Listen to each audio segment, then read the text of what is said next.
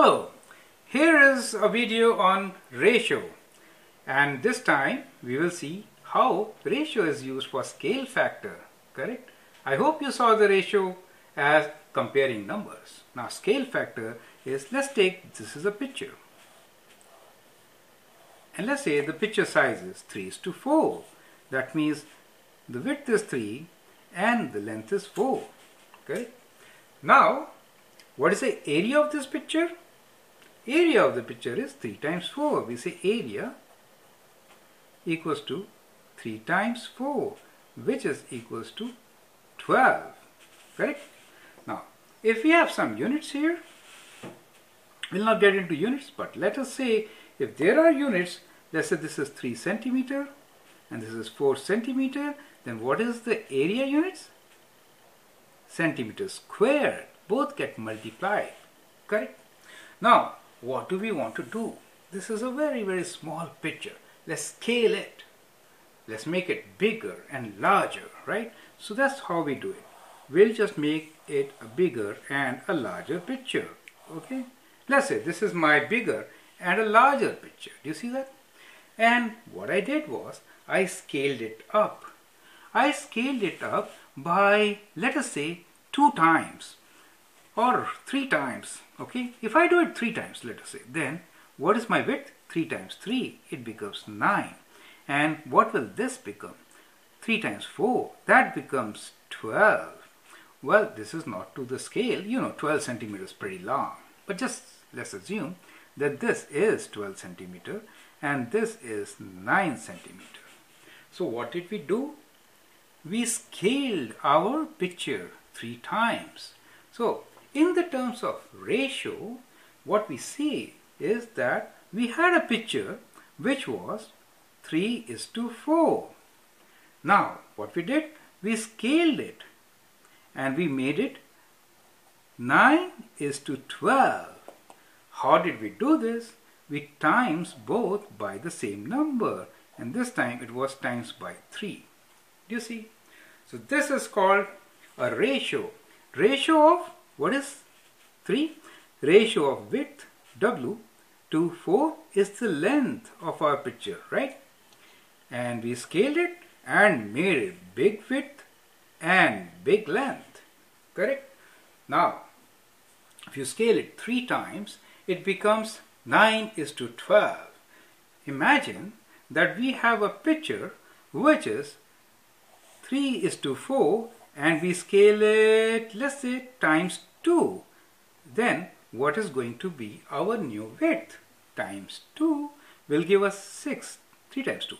And for 4, it will give us 4 times 2, 8. So now the new picture will be of size 6:8. Do you get it? 6:8. So we can scale it by any number and get a new size. We can scale things down also. Let us say we have a picture which is 9:12. Okay? So I'll just draw here 9:12 and let's reduce the size. Correct? Now let's reduce the size. Reducing the size means divide. Let's reduce it by, what do you mean? If I reduce it by 3, what will I get? I will get back 3 and 4. This time let us reduce it by 2. So we'll just half it. So when you half each number, what is half of 9? 4.5. So we can also write 4.5 is to, what is half of 12? 6. So it becomes 4.5 to 6. Well, there is a cost to pay for each picture. You would like to enlarge it, you enlarge it, but it costs money. So sometimes you may like to reduce it, right? And if you reduce this, you get the same picture but in a smaller size. So what we say, we scale it down in the same ratio. Do you understand now?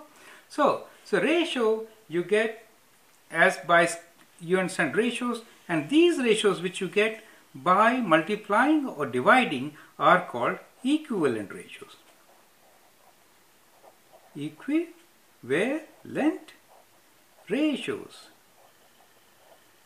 So these are equivalent ratios, correct? I hope you understand how we started with a simple ratio of 3:4 and enlarge it 3 times, correct? We can also enlarge it 2 times. And then we could reduce it by the same factor. This factor by which we are enlarging and by which we are reducing is called the scale factor. So we can scale our objects using ratios. Do you see that? That's what we do. Now, very interesting question for you. We started with a square, you remember? So let me again make the square for you.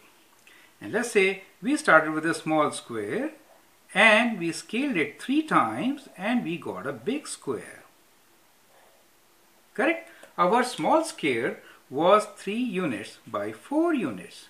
And when we scaled it times 3, then it became what? 3 times 3, 9, and 4 times 12. Can you tell me what happened to the area? So this is small area A and this is big area A. So width scaled by 3 times, length scaled by 3 times. What is the ratio of small area to big area? By how many times has the area been scaled? Can you work that out? Think and try it. One way to do it is find area of small number. What is the area of small number? 3 times 4. So it is 3 times 4 equals to 12. And what is the area of big number? 9 times 12. Oh my God, 9 times 12 is a very big number. Correct. But you know it is 9 times 12. Do you see? 9 times 12. Therefore, I can write that A is to A, the big A, is 1 is to 9, not 3 times. 9 times, 3 times 3. Why 3 times 3? Because my length also got multiplied by 3 and width also got multiplied by 3. Do you understand? That's what ratios make. Sides get multiplied once, then the area get multiplied by its product. Square times. Do you see that? A problem for you. Let us say we make mixture of nuts. Mixture of nuts. So, we will like to put some walnuts in it. Let's say we have 50 grams of walnuts. Very healthy, right? And 25 grams of cranberry. And 75 grams of, let's say, almonds. Very healthy stuff. Good. It's good for a trail, right? When you go for a walk in Humber Trail, use this mixture. Beautiful. Now here, can you tell me, are these in the ratio of 2 is to 1 is to 3? What I'm saying is walnut is to cranberry is to almond. Are they in the ratio of 2 is to 1 is to 3? Figure it out. And what is the scale factor? And then you have to find the scale factor. For this ratio, I say 50 grams of walnut, 75 or 25 grams of cranberry and 75 grams of almonds mixed together gives me the ratio of walnut to cranberry to almonds in 2 is to 1 is to 3. Is it right or wrong? If it is right, tell me what is the scale factor. Try it out and see if you understand ratios as a scale factor. Okay? Thank you. Have fun.